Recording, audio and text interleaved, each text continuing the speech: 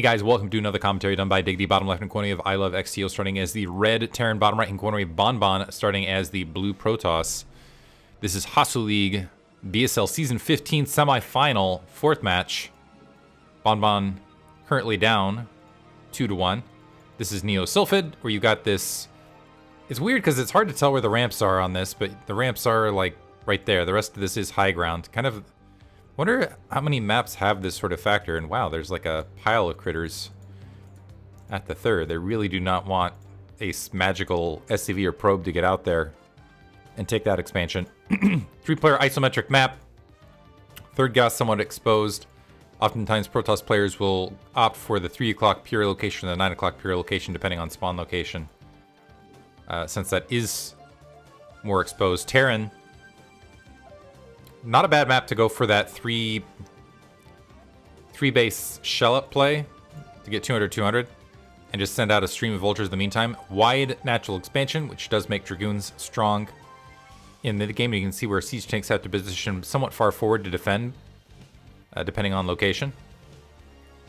Yeah. Anyway. Whoops. Having trouble today.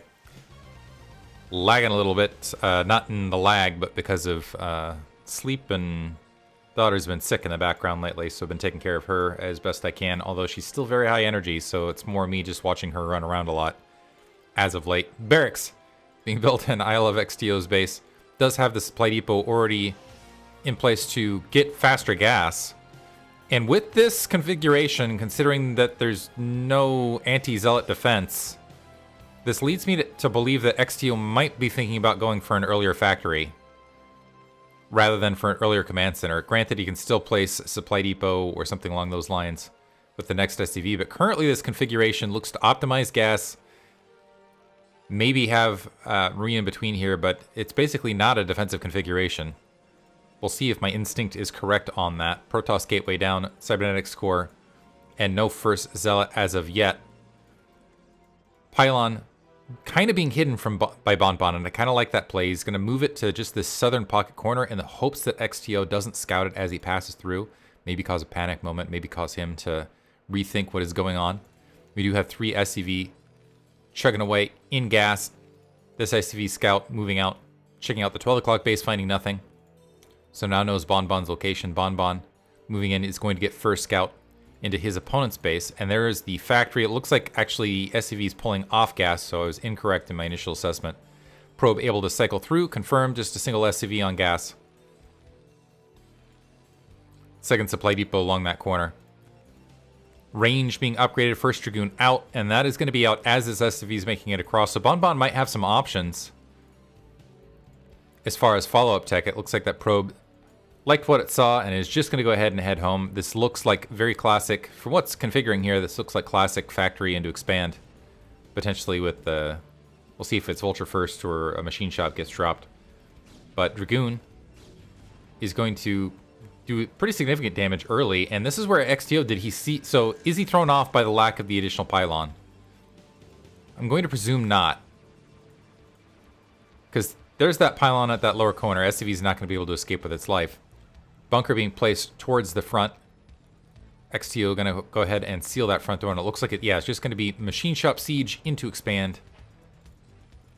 Starport, though, behind this, so despite showing more information in that regard, so now what Bonbon needs to do is he needs to be diligent about pressing forward into this to confirm that there's an actual expansion. XTO is actually going to expand behind it, so he's doing a lot at once. So this is going to slow down the siege tank. He's trying to get a vulture out. XTO is going to have to deal with Dragoons longer than he might have wanted to. So I think he was hoping that Bonbon was going for more of an economic opener here. And I do not know what was indicative in Bonbon's base where he felt that Bonbon was going to go for more of a fast expansion build, although it looks like he is plopping down that Nexus after one gate. There are additional gateways to follow up, so he was correct in this. But 2 Dragoons pecking away at the bunker on the front. XTO without SCVs in position. We saw this in the previous match. There's only 1 SCV. That's not sufficient to keep this out of the red. 2 more SCVs moving up as a 3rd Dragoon is moving up in position. That's going to slow down the command center a smidge. But XTO is going to have to suffer this for quite some time. And as I say that, a Siege Tank meandering out. So, man, bad calls this game. Starport is up. Control tower there as well. Mines being upgraded. And now this is actually looking like a pretty clever build. So after everything settles, and I'm wrong about everything, it's going to... Everybody's got to have some of those games, right? Everyone, look, I kind of like what XTO's done, because he's showing a defensive front, but he is going to have that dropship that are going to fly right past Bonbon's defenses, because Bonbon looking to pylon wall and use the Dragoons early to negate initial Vulture harassment. However, a downside of this is by investing so heavily into Starport early, XTO needs to make it count. And let's see how many Dragoons Bonbon keeps at home base. I should have mentioned this is a very droppable map. Bonbon peeking through the corner to kind of look at the SCV saturation, but I think he's also... This is where where there was a failure in previous matches. He peeks in, sees no Siege Tanks there. So good peek in, saw nothing, so now he has to know the drop's coming. The Dragoons are now returning to home base. 3 Dragoons in position at the natural to go ahead and assault that. So nice play from Bonbon upon seeing the lack of pressure, and actually ran into that problem in previous matches. So it looks like he's going to be able to shut XTO's drop down, and this is going to be a big loss now for XTO. So well played, and actually a nice, I'm going to say, adjustment in play, because we saw in previous matches the Dragoons were assaulting, didn't notice the lack of Siege Tank count, and that cost Bonbon. Here, Bonbon has an observer pinned on that dropship. XTO going to do XTO things, though, while Bonbon's taking his third base rapidly. It looks like he wants to try to sneak an expansion.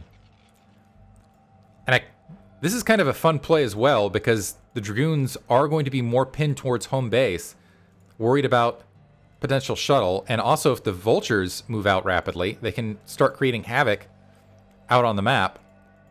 In the meantime, XTO scouting with a lot of SCVs absolutely everywhere before opting to go ahead and grab that 12 o'clock base. So Vulture now moving forward. Now, basically, XTO is just hoping this does not get scouted, because Dragoons can easily wipe that out. But Bonbon, if he's done any study and has any idea of XTO's playstyle, should immediately start wandering out. He's got plenty of Dragoons at home base to deal with the Vultures that are here. He's got these 2 Dragoons to pin that dropship in that back corner. All he has to do is find that base. Dropship going to actually be wiped out in that bottom right. And is XTO going to try to... He's going to try to double expand. Are you kidding me? So now he's just hoping that Bonbon isn't going to attack him, and is going to go for that quick fourth. Only 2 Siege Tanks on the front. Just hoping that Bonbon's going to play more passively, but without that dropship there, I'm not sure how likely that is. 4 Siege Tanks, Engineering Bay to try to create some extra base bulk. I'm waiting to see if he is in fact going to opt to go ahead and just grab a 4th. Dragoons and Zelt staging behind this. We do have, what is that, 6 gateways. Zelt leg speed making its way. XTO acting, so slow playing this, putting on a show for this observer as though he's trying to slow move to take his 3rd, but that 3rd is already online. 3 factories, 3 machine shops, sorry, 4 factories, 3 machine shops to pump a lot of Siege Tanks, armory being plopped down a little bit later because of all of the gas costs earlier, but a slew of troops moving out, significant supply lead for Bonbon.